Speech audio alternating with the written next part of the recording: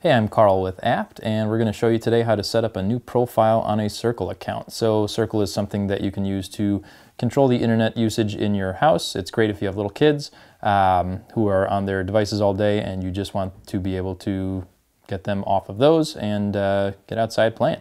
So we'll start first by clicking on the menu button here, and we've got a button that says Add Profile. So we can add a profile, and we're going to make one for little Timmy here today. So enter their name, and you can also add a photo if you'd like.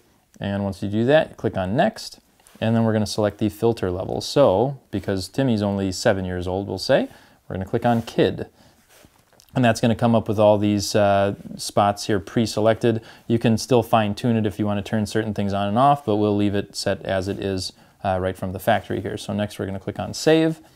And now we can set time limits, which is a really great thing. So if you have somebody who is on YouTube all day and you want to limit their time on YouTube, you can click there and you can set them to be able to use YouTube for 15-minute increments here. So we'll say we only want them on there for 15 minutes. So we'll select that, close there. So it says 15 minutes of usage of YouTube. So after that amount of time, you won't be able to use YouTube again for the remainder of the day. So we'll do that, click on Done. And then it also has a bedtime function.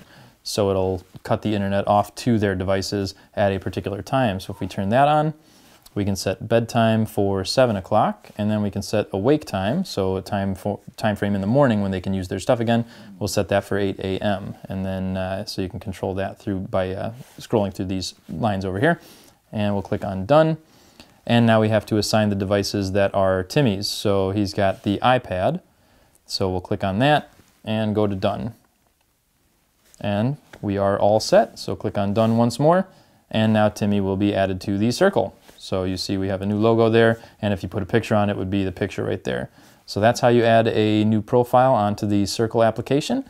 Thanks for watching the video. Please leave your comments below, and be sure to like and subscribe on YouTube.